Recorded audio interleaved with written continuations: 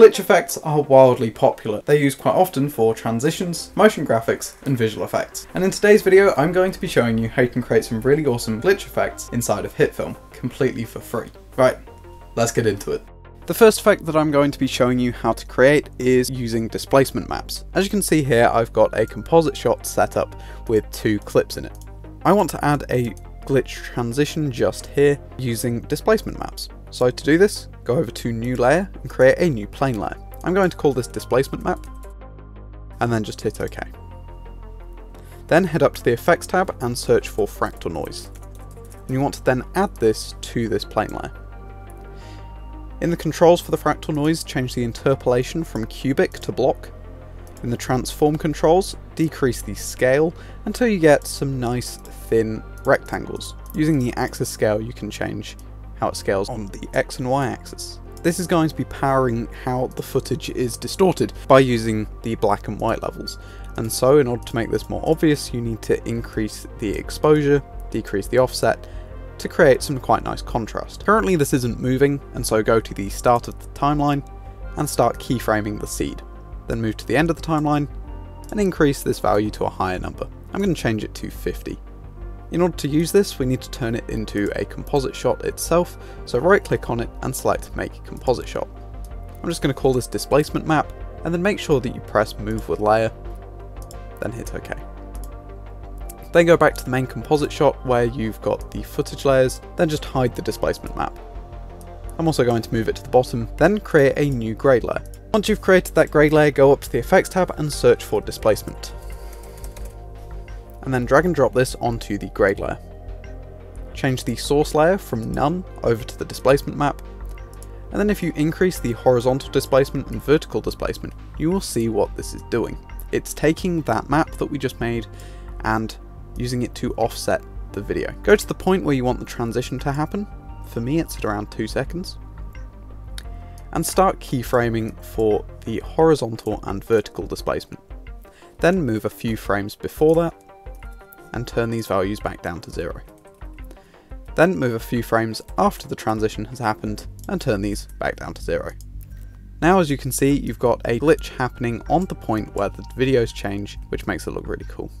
You could just randomly keyframe some other offsets to happen at other points, and that can sometimes look really cool. You could create multiple displacement maps and create multiple copies of the displacement effect to create some different sizes of distortion and displacement. If you're enjoying this video so far, then please consider leaving a like, subscribing, and ringing the bell to get notified when I next upload. Anyway, let's get back on with the video. The next effect that I'm going to be showing you how you can create is an RGB split. This is a really awesome effect, and it is surprisingly easy to do. As you can see here, I once again have a composite shot set up that has 2 video clips in it. So to create this effect, select your video clips and turn them into a composite shot. I'm just going to call this RGB Split footage. Then go back to the composite shot where the videos were. You then need to duplicate this layer 2 times so that then you have 3 layers. Each of these layers is either going to represent the red, green or blue channels that make up an image. So go through and name them red, green and blue. In order to isolate the colour channels, go up to the Effects tab and search for Levels Histogram. And drag this onto the red layer, and then change the view from RGB to green, and then decrease the green output white, then change to blue, and decrease the blue output white, then you can hide the red layer. Then in the Effects tab, find the Levels Histogram effect again, drag this onto the green layer, change the view to red, decrease the red output white, then decrease the blue output white. Now we have the green channel. And then just repeat this for the blue layer.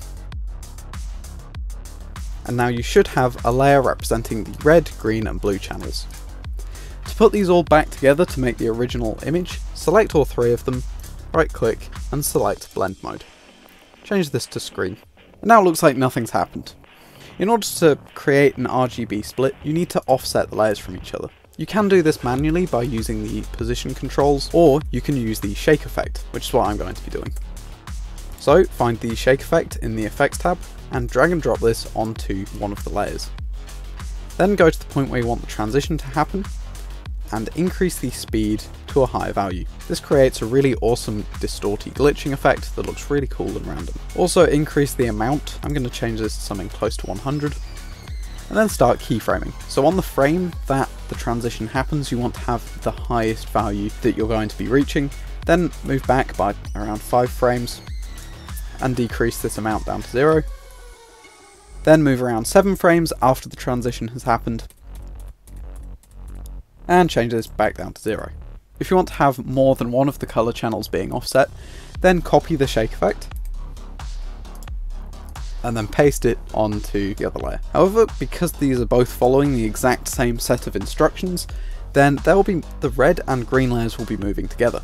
To easily get around this, just change the seed value to something different, and now you can see that all 3 layers are different to one another, which creates a really cool effect. You can mess around with the settings in the shake effect to create a very subtle constant shaking, or you could randomly keyframe the amount at other points, which I think looks really cool as well. If you've enjoyed the music in this video, then you can check out Artlist by following the link down in the description below. And if you follow that link, you'll get an extra 2 months for free on any annual plan. I hope you enjoyed today's video, and if you did, then please leave a like and subscribe, as that would be greatly appreciated. If you have any questions or tutorial suggestions, then please feel free to leave them down in the comments below, and I'll try and get back to you. Anyway, hope to see you next time. Goodbye.